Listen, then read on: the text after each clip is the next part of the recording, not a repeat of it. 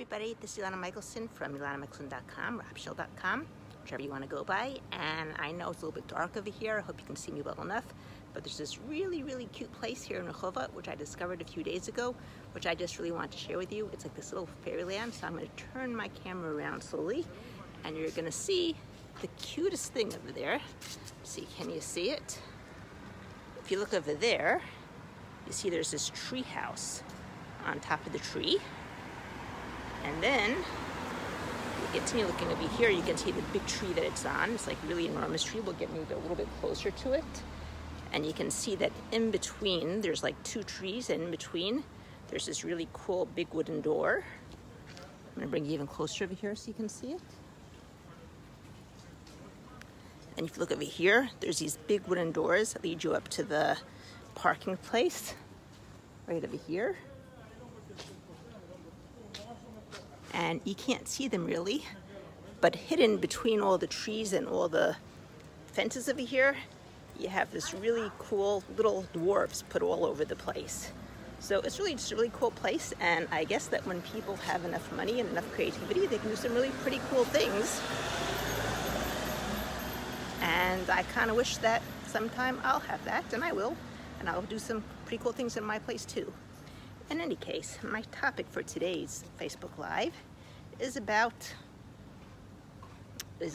our unconscious mind and that godly spark inside of us, and feeling good and feeling bad. And this is something that I've learned about recently, that in general, first of all, I've learned to use my emotional guidance system. And my emotional guidance system is like my GPS, which means that if I'm feeling good and I'm in a good place, I'll go out and I'll do things. And I'll do things that I want to do, and I'll do things for work and or stuff like that. If I'm not feeling good, then I will not do the things that I need to do, not do things that I want to do, because I know that they're not going to end up right in any case.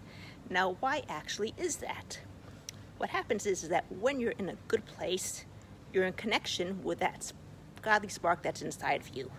And when you're in connection, everything feels good because your godly spark always feels good. That source, that inner being, the source energy that's inside of you, whatever you want to call it, doesn't make a difference. Sorry, this keeps falling, but I don't have anything to stand on over here. Any case, so when you are in alignment with that inner spark, when you're in alignment with that inner piece that feels really good, then, maybe I'll turn around this way so you can actually look at the treehouse at the same time, then you're feeling a good place and things go well. When you're in a bad place, when you're depressed, when you're feeling sad and angry, what's actually happening is that you've separated from your inner being, because your inner being is always there. It's always inside of you, but you've separated from it. And what that bad feeling that you're feeling is really the separation from that inner being, from that godly spark that's inside of you. And when you look at it like that, when you think about the idea of being lazy, of not doing things when you don't feel in the right place, when you don't feel like you're in the zone, when you don't feel things are working, what's really happening is that you're preventing yourself from working in a place where you're not in alignment with your godly part. And when you're not in alignment, it's going to take you much longer. You're going to have to bang your head against the wall probably. I mean, not literally, but metaphorically speaking, or maybe literally as well. I don't know. And things will probably not turn out the same way. Everything will be much harder. Even if you get to the place you want to get to, it'll take that much more effort. When you are in alignment with that inner being, with that godly spark inside of you, then things tend to flow. And when I'm in that place, the things that I could usually take me 10 hours to do, I'll be able to finish within 1 hour. And that's a much better place to be. So I know at this point, and I didn't always know, it took me time to get there, but at this point I know that when I'm feeling good, when I'm in the zone, I get the work done. When I'm not in the zone, I'm lazy.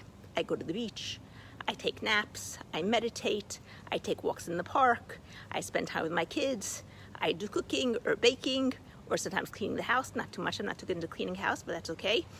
And then when I get myself back into the zone after taking my nap or meditation or going to the beach, I know at that point I'm back in connection, alignment with my inner self, and then things are going to start to zoom again, and they're going to go easy and effortlessly, and I'm going to feel like I'm in the flow, going downstream without having to even paddle or anything.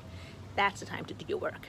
Now, the big thing that I understood over here, and this is from Abraham Hicks, was that when I'm not in the flow, when I'm feeling depressed or bad, it's because I'm separated from my inner being. Now, for most people, unfortunately, the status quo of being separated is the normal. So when they get into the zone, they feel absolutely amazing, but it's very, very rare. Their normal is what, regular every day. And then every now and then, or often, more often than not, they feel really, really down and depressed. But they don't even feel that normal, that it's not feeling good. When I'm 90% now in the zone, feeling good, when I'm down or depressed, it really gets me down.